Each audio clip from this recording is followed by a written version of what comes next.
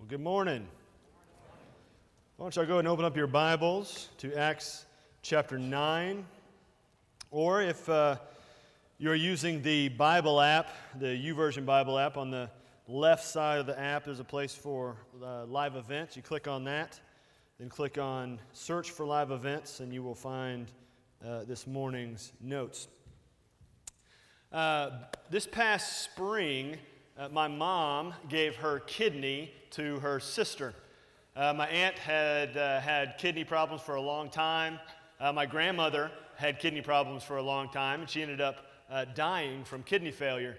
And so when my aunt came down with these kidney issues, it became a very big deal, among other things that were going wrong, but all back related to the kidneys.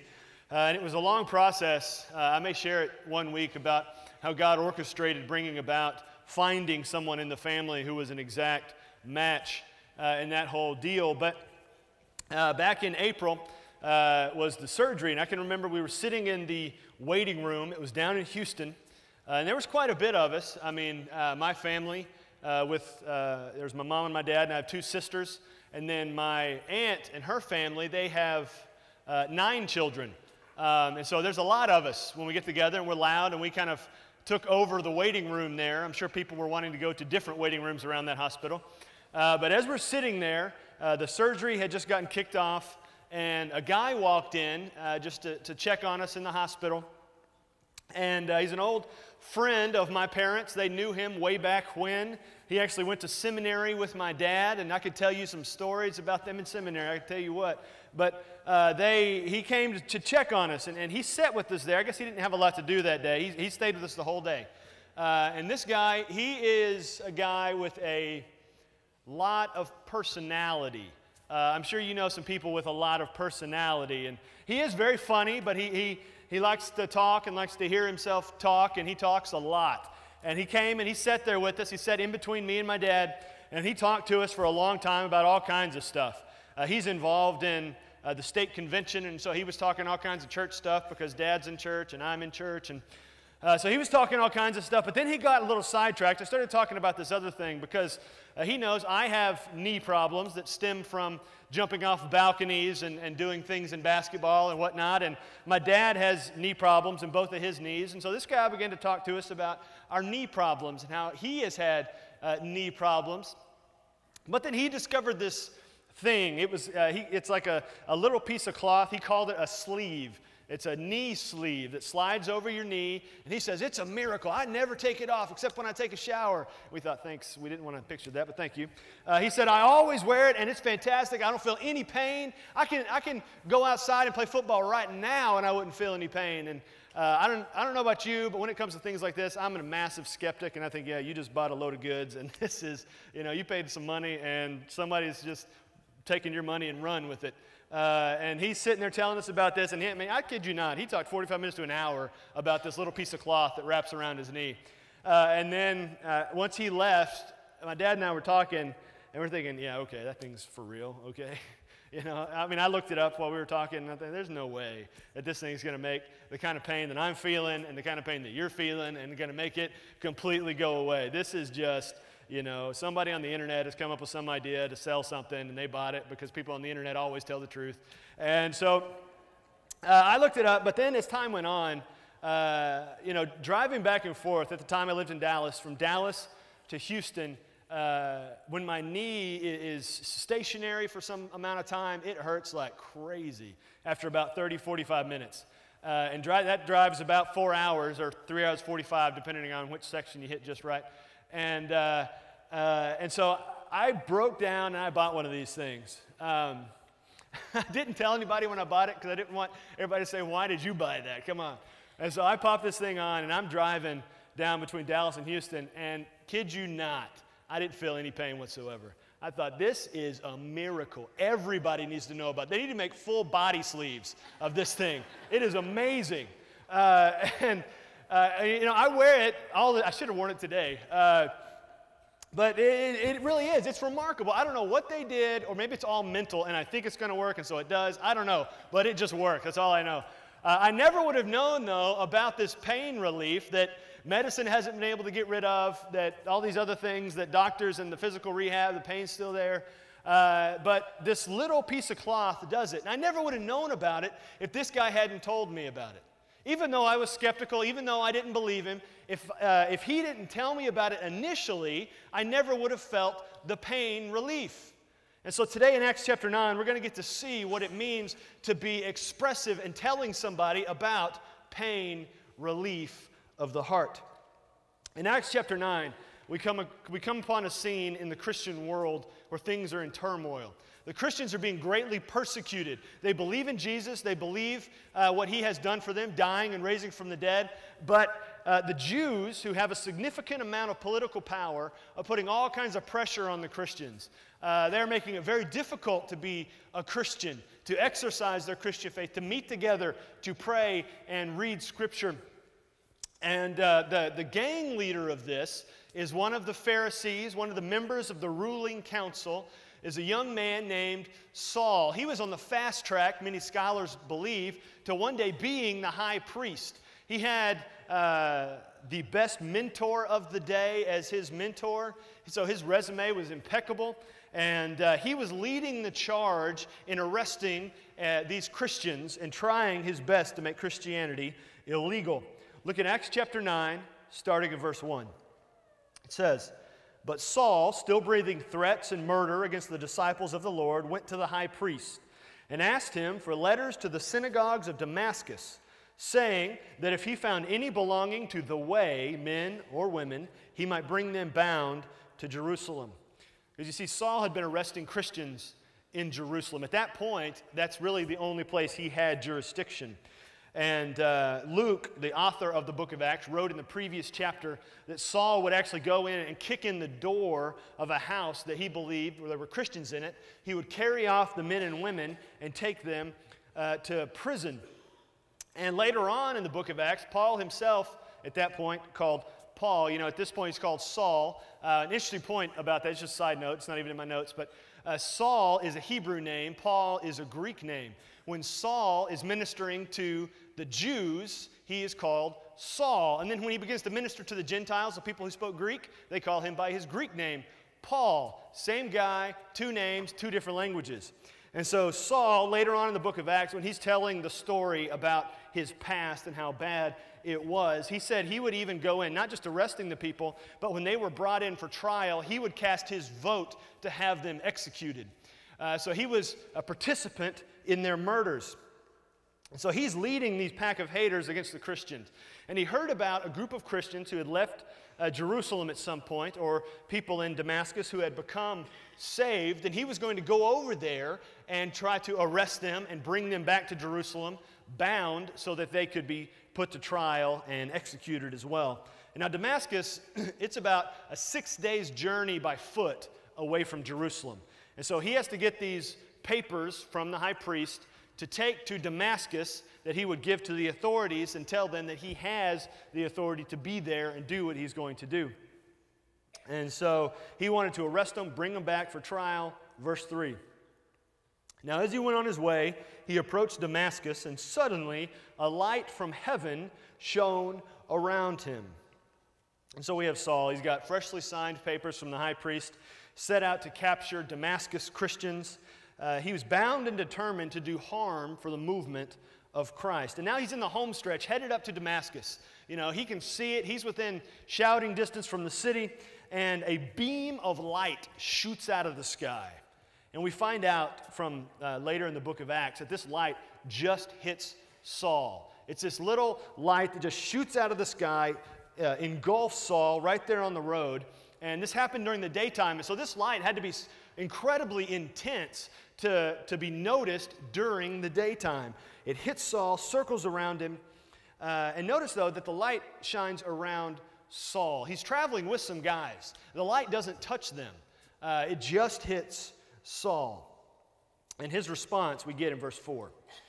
"Falling to the ground, he heard a voice saying to him, 'Saul, Saul, why are you persecuting me?' And he said, 'Who are you, Lord?' And he said, 'I am Jesus, whom you are persecuting.'" So Saul's instinctive reaction to this light, to this feeling, is to fall to the ground. He was immediately overwhelmed by what he was experiencing.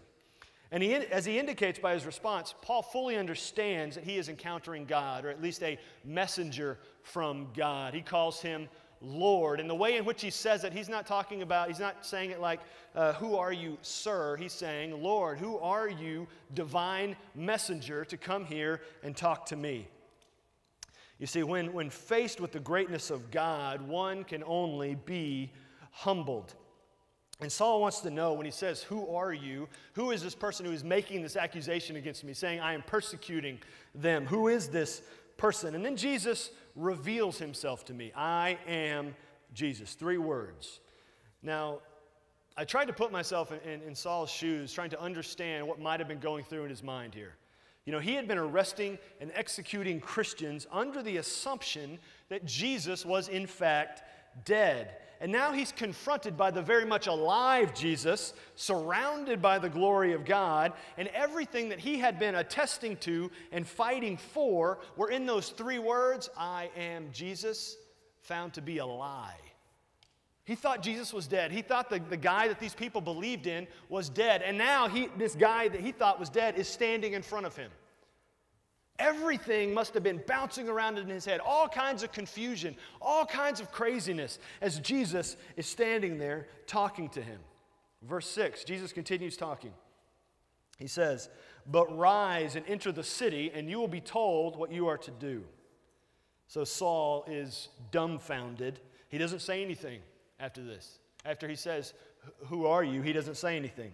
Jesus gives him specific instructions. He's supposed to go into town, and then he'll get further instructions. He's not given a list of instructions, not a to-do list. You know, he didn't make up a list on the reminders on his phone like when you go to Walmart here. He is just told, go to the city, and then you'll get the next step. He's just told step 1. He doesn't get step 2 through 99, just step 1. And then once he takes that step, he would be told what to do next. Verse 7. The men who were traveling with him stood speechless, hearing the voice, but seeing no one. And so Saul's traveling companions, possibly hired muscle as they head into Damascus, they're amazed as well.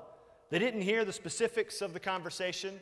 When Saul tells us later in the book of Acts, they just heard some sort of mumbling noise. They didn't hear the specifics. They just saw the light, heard some vocal conversation, didn't know what was going on, but they're flabbergasted by this thing. They saw the light and understood that something supernatural is taking place. And God moved mightily in the life of Saul here. I mean, he's on the road. God is moving. Jesus is speaking to his heart. He's feeling God's presence. And those close to him there on the road turn out to be collateral damage in the wake of the rushing of God, just by their proximity to Saul. Verse 8. Saul rose from the ground, and although his eyes were opened, he saw nothing. So they led him by the hand and brought him into Damascus, and for 3 days he was without sight, and neither ate nor drank. So Saul had this experience with God, and he is blinded. His experience with Jesus affected him physically. He had been so consumed with pride and hatred as he led these men towards Damascus, and now he is faced with complete humility as they lead him into Damascus. He had been in spiritual darkness before, and now his physical life was catching up to his spiritual reality. He was spiritually blind, now he's physically blind. And the shock of what he had encountered, heard, and seen led him to a fast. He couldn't eat, he couldn't drink, he couldn't see. He was just sitting in this house waiting for what was going to happen next. And now what we got to understand with Saul is that he was at that point being rescued. God was extending his hand, attempting to rescue him, offering him a rescue attempt in that moment, because no one is ever too far from God for him to grab a hold of. Years ago, we had back when I was a student ministry associate, we had a retreat. It was in the fall, and it was quite cold. But it was in the fall, and it was over the weekend. It was a Friday night, all day Saturday, and then we would drive back Sunday morning to be back in time for church. And going anywhere with students for a few days in the middle of the woods is just insanity, just craziness. But this particular trip, there was one girl that was giving us all kinds of trouble. Just the way she was acting, the things she was saying, it was just very difficult. And then we discovered that she brought several weapons on the trip. But it wasn't to do harm to anyone else. She was a cutter, and she would cut herself with these weapons. And we confiscated what we could find, but then we discovered later on that she had more. This was a response to her home life. It was not good at all, as well as the way she had been treated at school, peers and teachers. She was acting out of a response to that. But not just that, she was running from God. She was fleeing God, and this one act was just a piece of how she was fleeing from God. She was fleeing from God in her physical activities with the other gender. She was fleeing from God in her disrespect towards any kind of authority. But somehow God brought it on her heart to bring her this weekend. And throughout the weekend, you could tell God was working on her. She was really struggling during those worship services we were having, during the small group times. And then the Saturday night came. It was the last service of the retreat. And God was working on her, and she came back to the back where several of the leaders were, and she spoke with me and another one of the leaders, that she was really convicted about what she had been doing, about how she had been fleeing from God, and she wanted to give that up, as well as she wanted to stop the cutting. And she brought us the last of her sharp objects and handed them to us and prayed with us, and she repented.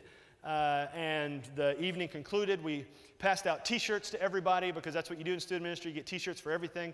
And so we passed out T-shirts, and then we all went to bed in our cabins. And the next morning, I got up with another one of the leaders, and we drove back to the church to get stuff set up early. And then when the students got there, they got there, and remember, it's cold. And so everybody is wearing, we spend all this time designing T-shirts, and they wear hoodies and jackets over them so you can't even see them. And so they're all, warmed up, walking in. But this girl who had been having trouble didn't wear her jacket. She's just wearing her T-shirt, and she comes running in. She's the first one out of the vans, the first one running in, arms extended. Look, look. Every one of her scars was gone. Unbelievable. I was speechless. I saw it, and I said, okay, wow, God still does miracles, God had not just rescued her spiritually, God had healed her physically in a way that she had never experienced before. God can reach out to anyone. No one is ever too far gone for God to grab a hold of. No one can ever outrun the reach of God. He created this planet, so there is nowhere for us to hide from His extended love. His hand is outstretched, ready to receive any and all who would come to Him. You see, Saul was a murderer, and yet Jesus reached out to him specifically. He desires to reach out to anyone and everyone who would take His hand in return. And so Saul, he's in the city, he's wrestling with his thoughts in Damascus, and God came to pay a visit to another particular specific Christian also in Damascus. Look at verse 10. Now there was a disciple at Damascus named Ananias, and the Lord said to him in a vision, Ananias. And he said, Here I am, Lord. Now the thing about Ananias is this is the only story we have about him. We know nothing else about him besides what we have in these few verses. And every indication from these verses and his response to God shows us that he is a faithful Christian. He's just a regular Christian guy, but he is faithful to God. He's just ordinary, but God decides to use him in an extraordinary way. He followed God without reservation. And he must have been excited hearing from God. I mean, how many of you at first probably scared, but if you're sitting by yourself and you hear God say your name out loud, hey, God's talking to me. He must have something important for me to do. And so this guy gets a little encouraged. I mean, God's talking to me, just like in the Old Testament stuff. This is cool. He says, Ananias. And Ananias responds, Here I am. Immediately. He doesn't hesitate. He doesn't try to rationalize, okay, those tacos I had for dinner are just making me hear stuff. This isn't God. He immediately says, here I am. He is in a place with God that he knows the sound of his voice. Here I am. And then God gives him instructions. Verse 11. The Lord said to him, rise and go to the street called Straight. And at the house of Judas, look for a man of Tarsus named Saul. For behold, he is praying. So God gives Ananias some very specific instructions. He tells him to go to a house on Straight Street. And once he's there, he's going to find a guy named Saul. And now Saul's name at this day and time was very well known because of what he had been doing in Jerusalem, because of who he was in the Jewish faith, and the fact that he was coming to Damascus. All of that was very well known, especially to a man like Ananias, who was a Christian, knowing that this man was coming to arrest and possibly kill him. And yet God is telling Ananias to go over and see the very man who would have had him killed. But then God says something interesting. You see, as though to alleviate any fear that Ananias might have about confronting Saul, he tells him that Saul is praying. Saul is in this house and he is praying, as though to say, that's my stamp of approval. He's praying. That's an act of a Christian. That's an act of a believer. That's an act of a humble person. That describes his character at this point, according to God speaking to Ananias. God used the description of Saul's prayer to talk about somebody serving his purposes. You see, how can we, though, be attributed to serving God's purposes if we don't first begin in prayer? Prayer is a foundation that the rest of our life builds upon. If we're not communicating with God, what are we doing? I remember several years ago speaking with a pastor. We met several times over the course of a 6-month period, a couple times a month. And one time I asked him, he'd been a pastor now for over 50 years, a very godly man. He led a church. He was at one church for 34 years alone, and God did great things through him, saw many people come to Christ under his leadership. And I asked him, this very godly man who would die a year later, I said, if you could do one thing different over the course of your entire ministry, what would you do? And I'm thinking, program elements. I would have done this longer. I would do that. I would preach more about this. And what he said was, I would pray more. It struck me. This man, who was one of the most godly men I know, said, I would pray more, spend more time communicating with the Father. And so here we have Saul praying. God is saying, Saul's praying. It's all good. Don't worry about it. And so Ananias hears that, and then God says something else to Ananias. Ananias is already thinking, okay, you want me to go talk to Saul? That's difficult. Maybe, tomorrow I can get up the courage and I can go do it. But then God says this, verse 12. And he has seen in a vision a man named Ananias come in and lay hands on him so that he might regain his sight. So God tells Ananias, I already told him you're coming, so you might as well go. It's not like God said, go and think about it, build up your courage, put it on your checklist, make sure you hit the appointment tomorrow night at like 6 o'clock. That gives you 24 hours to figure this thing out. No, God said, I already told him you're coming, so you might as well go. Just pop your shoes on and head over there. Ananias starts to freak out a little bit. Turmoil, right? This guy who was coming to town to kill him, and now God says, I want you to go talk to him. Okay, God, this is a hard thing for me to do, okay? It's me, it's my family, he's going to kill me. He could jump the second I come in, hands around my throat business. This is not good. Thanks for that, God. But then Ananias, we know he's faithful. We know at the same time he's an ordinary Christian. He expresses his heart in a transparent and honest way to God. Verse 13, Ananias answered, Lord, I have heard from many about this man, how much evil he has done to your saints at Jerusalem. And here he has authority from the chief priest to bind all who call on your name. So Ananias is expressing his concern and his fear. Ananias doesn't say, I'm not going to do it. He just says, God, this scares me a little bit. You see, the thing is, God already knows our hearts and the feelings that we have. So it's always best to be honest and upfront with him, because he already knows what we're thinking and feeling. You can't trick God.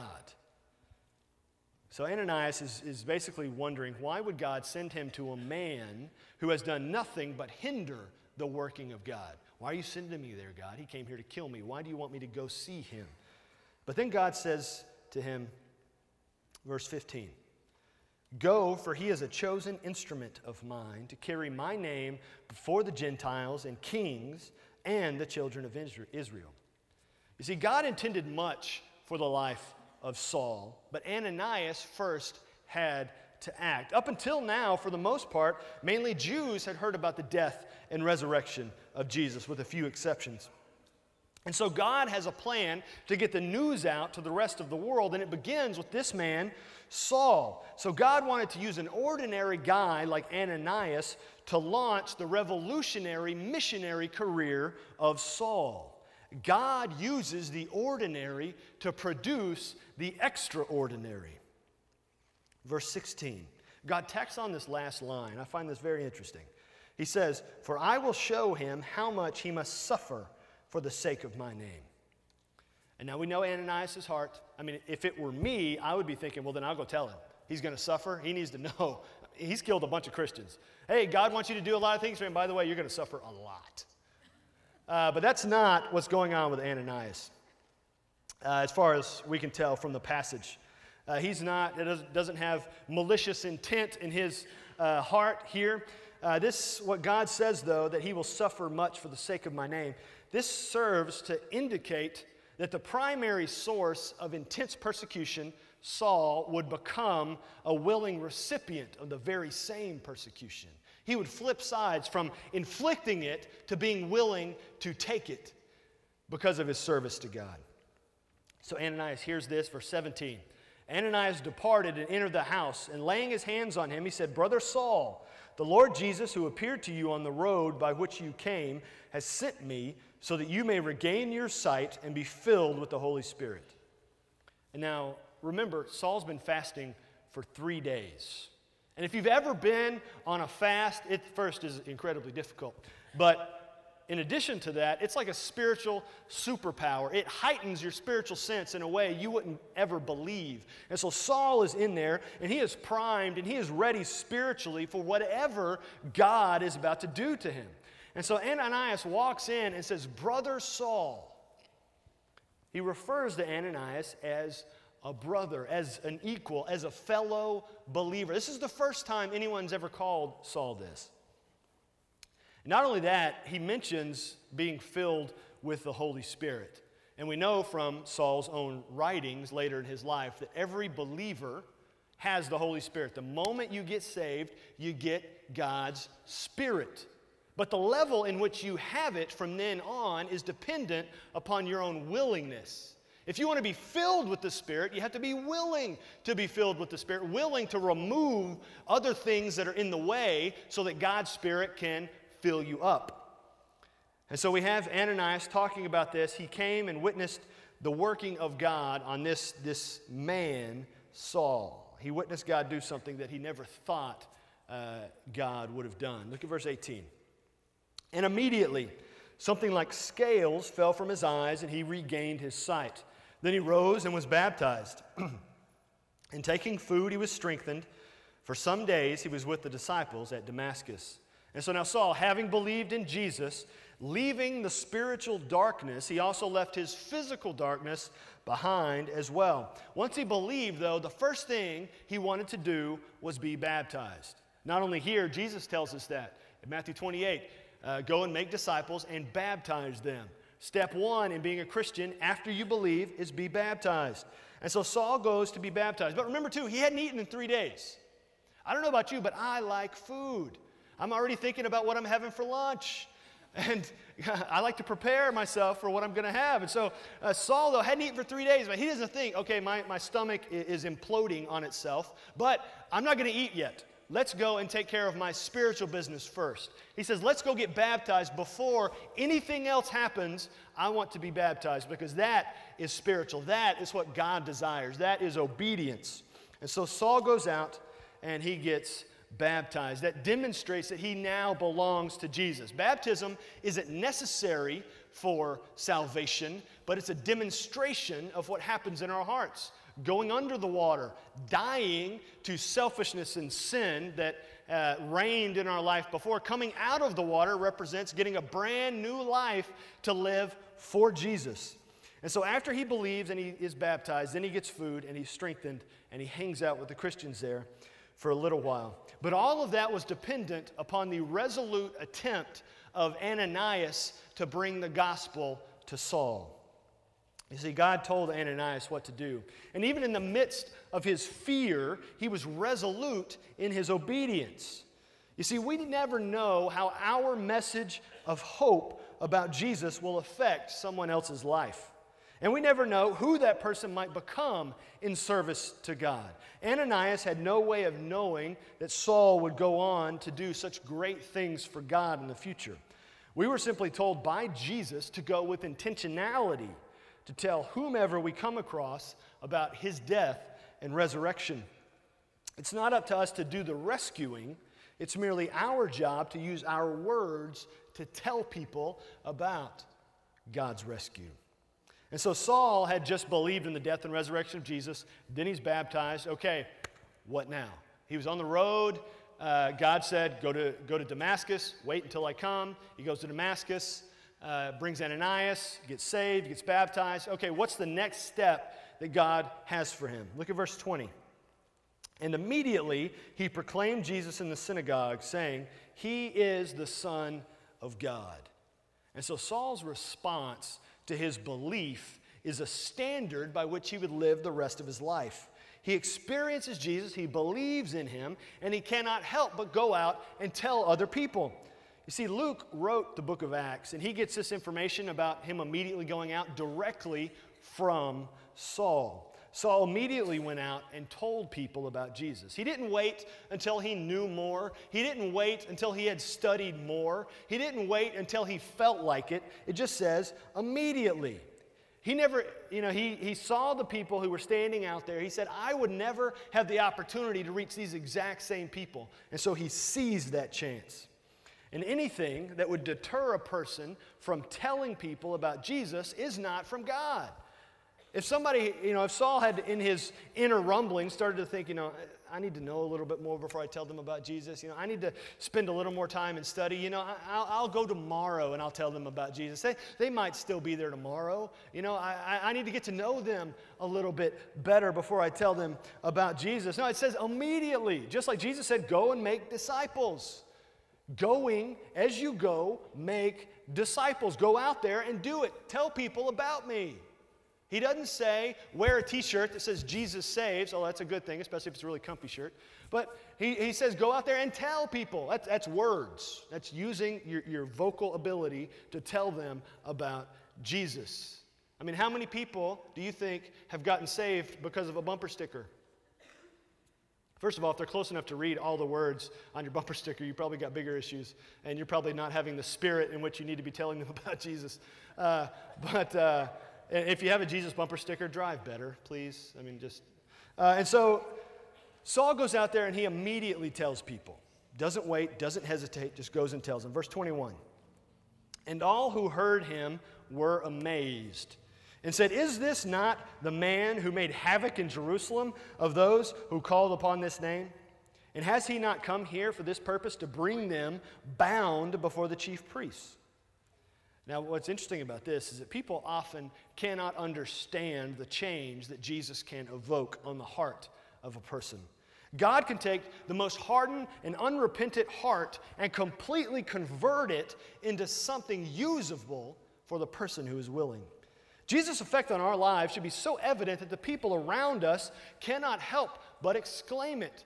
You see, Saul was just living out what he felt Jesus doing inside of him. And the unbelievers he was encountering said, isn't this the same guy? He's completely different. They couldn't help but notice the change that had occurred because of Jesus in his life. Look at verse 22. But Saul increased all the more in strength and confounded the Jews who lived in Damascus by proving that Jesus was the Christ. He had spiritual strength building, but spiritual strength building is completely dependent upon spiritual strength training. Training only makes a significant difference when it's utilized on a daily basis. I have an elliptical machine in the corner at my house. I use it maybe once every other week. Maybe that's why my knee hurts so bad. I don't do it as much. It's just sitting there. If it just sits there, it's not going to do any good.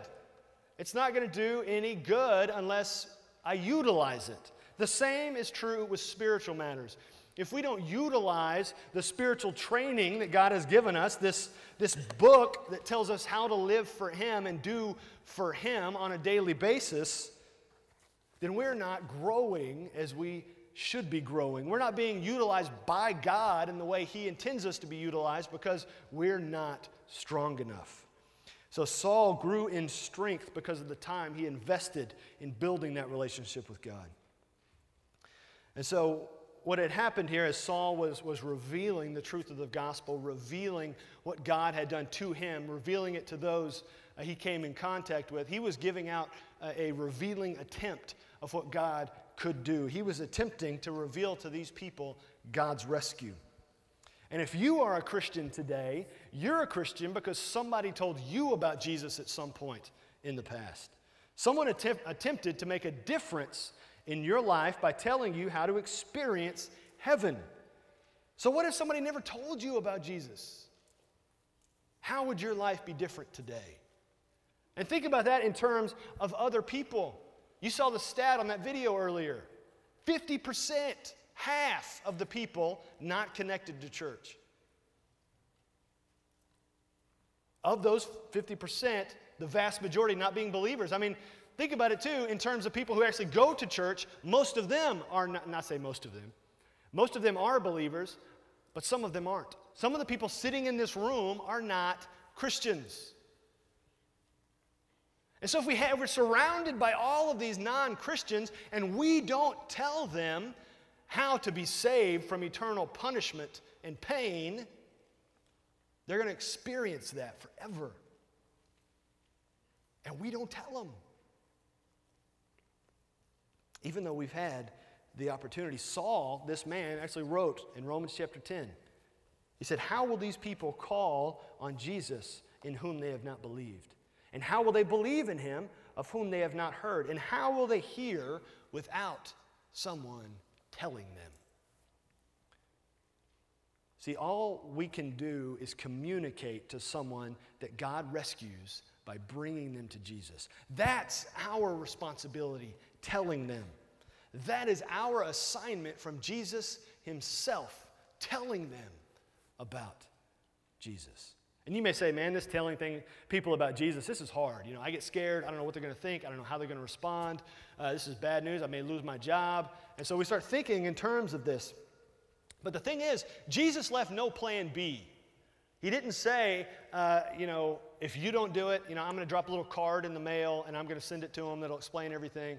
Jesus didn't say that. This was His only plan, was for the people who do believe to tell other people who don't. That was it. There's no other way. There's no other strategy. That's all that He planned to do. And He gave it to His 11 disciples who were alive after Judas died. He said, "You 11 guys who have failed repeatedly, go." And then Jesus went to heaven. And they had to go and tell people. And among the people who believed was this man Saul, who would go and tell multitudes of people. You see, the only way that people will know the eternal rescue attempt is by our words, by us telling them. That's Jesus' plan. Everybody has to start somewhere. I mean, we all come in contact with unbelievers at some point or another, whether it's going to the store, whether it's going to the doctor, whether it's talking to someone on the phone. We encounter unbelievers all the time. And so what I would challenge you to do is to begin to think about right now, listing them in your head. Unbelievers or people you don't know their eternal future. You don't know whether they believe or not. But they are people that God has placed in your life, and you can have an influence on them. Think about these people and think about and begin to pray about this week even God giving you the opportunity to tell them about Jesus. Some of you're starting to get anxious, like, oh my goodness, I need to avoid that person this week. This is going to be really hard. But you need to pray for the strength. And this is a difficult thing for everybody. to tell people about Jesus, because that's the way Satan designed his strategy, is to make us scared and to make us fearful so that we won't go out and do what Jesus specifically told us to do. And this morning, if you have come and you don't know Jesus, we would love to talk to you about that in a moment, that he came and died and rose from the dead to rescue you from eternal pain and punishment and getting to go to heaven. If you want to come and believe that this morning, we would invite you in just a moment. I'm going to pray, music's going to play, and we invite you to come. If, like Saul, you need to be baptized, you have believed and haven't been baptized after you believed, come and we'll talk to you about it and we'll get that done. If you want to come and join the church, become a member of the church. Acts is all about the founding of the church, people becoming involved in the church for the first time, being intentional about the way God has gifted them. We want you to do that. Come and we'll talk to you about that as well this morning. God has a specific plan for each of you. You need to pray and help, ask for God's help in bringing you to full usability in his plan.